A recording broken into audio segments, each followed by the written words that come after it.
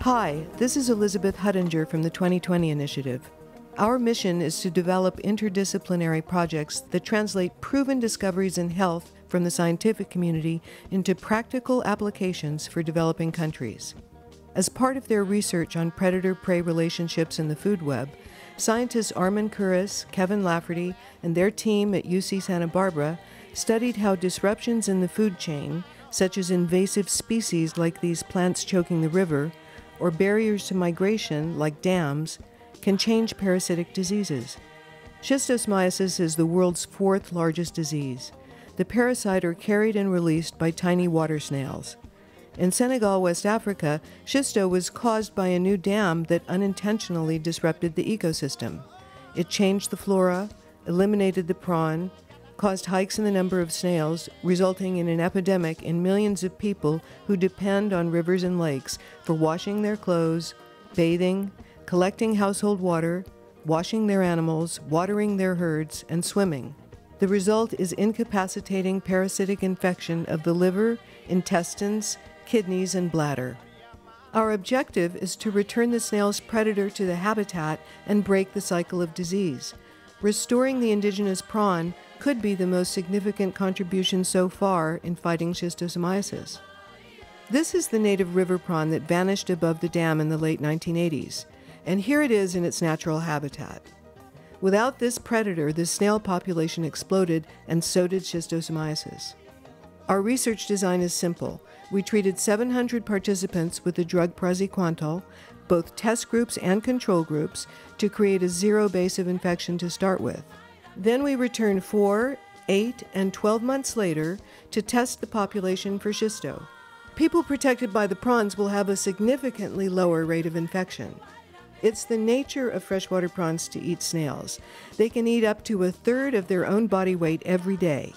They eat snails for the calcium in their shells, eating most aggressively during their growth period because they shed their own armature 12 times before reaching adult size. So there's a huge need for the calcium from snails every time the prawn grows a new shell of its own. The National Aquaculture Agency is providing us with a state-of-the-art fish hatchery located in the estuary of the Senegal River. It's entirely powered by solar energy, with 10 hatching tanks, 8 concrete grow-out tanks, and floating cages offshore. Together, this agency and PROJET CREVETTE are launching the effort to produce millions of fingerlings every year to stock village watering points where they will consume infected snails and break the cycle of disease.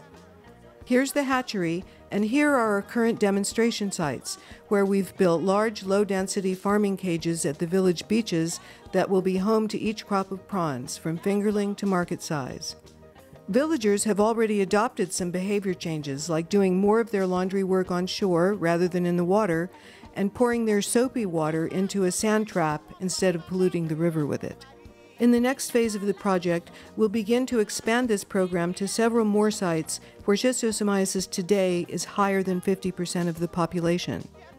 We'll also expand the approach by stocking the irrigation canals of large plantations and rice paddies, where prawns can be grown in polyculture and protect the field workers from schisto at the same time.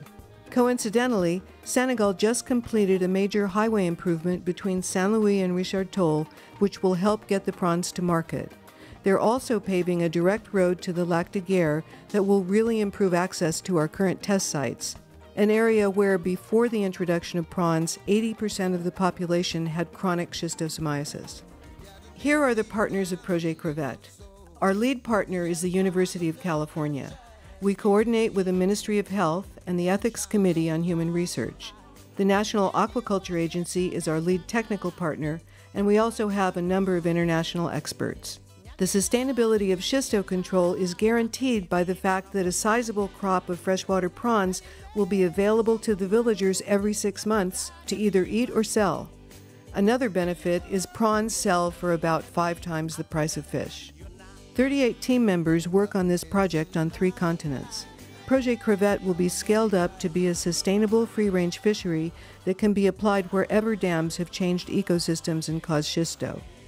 As a final note, let me report that the Dean of the Bren School of Environment Policy and Management at UC Santa Barbara said PROJET CREVETTE represents a new frontier in health where ecosystem management is used as a public health intervention. He said the project will break new ground in ecology, public health, food security, and economics. I hope you'll continue to follow our exciting progress. This is a unique convergence of villagers, doctors, and scientists coming together and solving one of the largest problems in global health.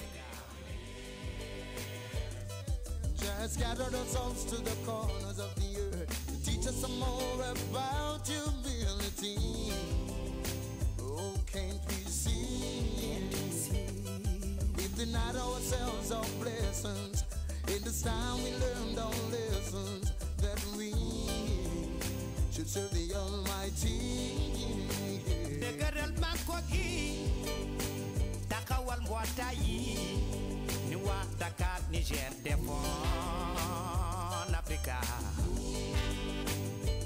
African polole